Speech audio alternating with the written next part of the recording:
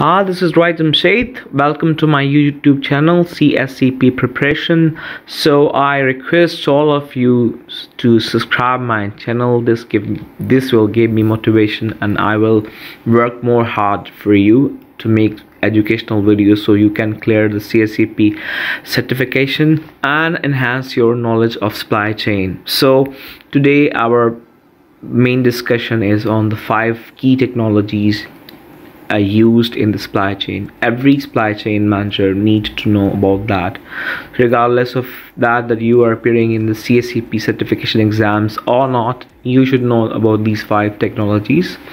So 3 of them we already have covered, and 2 fourth one we will cover in this lecture, and 5th one in the next lecture. So let's discuss it one by one. Enterprise resource planning, that is covered in the previous lectures. Advanced planning and scheduling, that is also covered. Supply chain event management, that we will cover today. Number 4 is transport management system, that we have already covered, and warehouse management system, that we will cover in the incoming lecture. So please again stay with me, and you will able to know what is the supply chain event management, why we have this application. Now let's discuss why we need a software like supply chain event management. So this word is now very competitive, and you need to be very planned for unplanned things. If something is unplanned, and you need to be very planned for an unplanned event. Like for example, you are producer of like chair and tables made from the wood, and there's a newly developed university which suddenly give an order to your retailer, that is your customer. So have a big order here, like 5,000 chair and tables made from wood. So you have a factory, that is your internal chain. Look at the snap down. So once this requirement is generated, like this software is normally integrated with your ERP system, like SAP or Oracle, whatever it is you're using. So this certain application will flag the requirement, will give information of this unplanned demand of 5,000 units to your internal chain. That means your production side, then your suppliers, maybe your suppliers of the suppliers, maybe that gives the color or some certain sort of polish or something like that. So all this information go along the supply chain. So SCM software stimulates control, respond to unplanned event and expectations to the planned events. The managers can identify bottlenecks, sort out the solutions. For example, you said you don't have a certain polish available with your suppliers, so you go outside and check with other suppliers. So here you can control the things. Hope you understand the basic concept of the supply chain event management. So let's go for the definition part of the supply chain by the APEX. All the definition is written. You don't need to memorize all the application. What you need to do is only to focus on the concept. But I have told you in my last slide about the concept of the supply chain. So it's certainly a computer software application that is integrated with other applications like ERP and TMS or WMS. This is all go through an integrated system. So you need to understand the basic concept. There's nothing else. So let's discuss it, some other key points of this supply chain event management. Now let's discuss about some key points of the supply chain event management.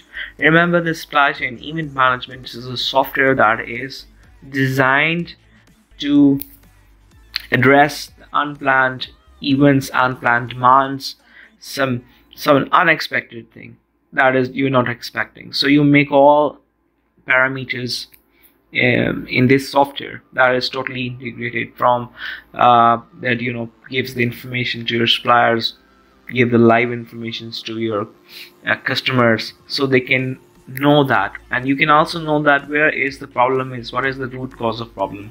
For example, you're just trying to make 5,000 I mean to say that tables, and you know that there's certain sort of the polish that is not available.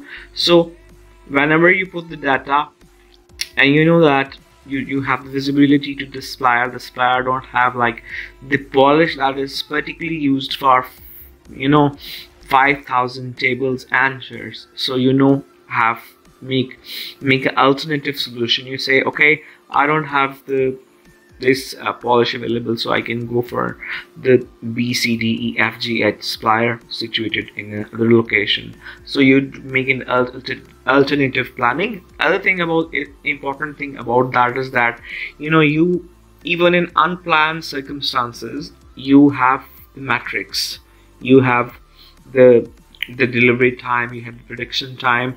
So everything, even in an unplanned situation, is going through a very planned and disciplined matrix. You understand what the matrix means? Matrix means the standards.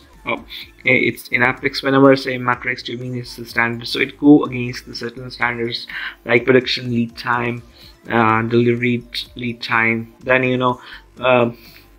PUD management. So everything in this supply chain event management, there's every matrix, so you can monitor things, you can control things, you can go for the alternative solutions. So all these things you can read it down, but other thing is that your customers get an automated email that your shipment is coming. Like the university got an automated email that they're like, today are in coming 2-3 days you are gonna deliver like 500 1,000 like chairs and tables to the university. So this is how it works. This is the basic concept. So hope you understand, because I try to make things very simple and understandable for you. So if you have an issue, you can send me a WhatsApp regarding the lectures. So you have heard of the trade exchange. It's same like the stock exchange or the international trade for forex trading, like iron or like crude oils. Same like this one is the trade exchange. There are portals in the form of SaaS, that is a cloud-based software as service. So these sort of software services are available for buying the product and even for the selling the product. Okay, like for example, you have like order of 5,000 shares, and this you have this SaaS, supply chain event management, SaaS cloud-based software portal, like the trading portal you have.